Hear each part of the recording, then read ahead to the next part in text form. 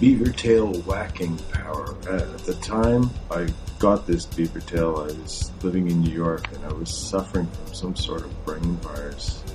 The hospital was unable to help me with treating the pains and I was bedridden. So receiving this anonymous tail in the mail was a funny thing to receive. It got me thinking about camping, and so we went camping to the Finger Lakes. When I got there in the evening, I decided to go for a walk along the lake, and I noticed a glowing stone in the moonlight.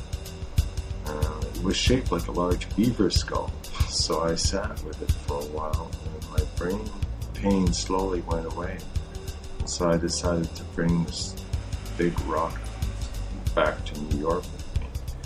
When I got home, the pain returned, and so I set up an altar in the bedroom where I continued to suffer.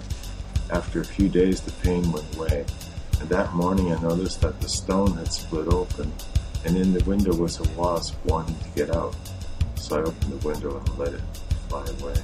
And inside the stone there remained 2 other dead wasp cocoons. This was in late summer of '86.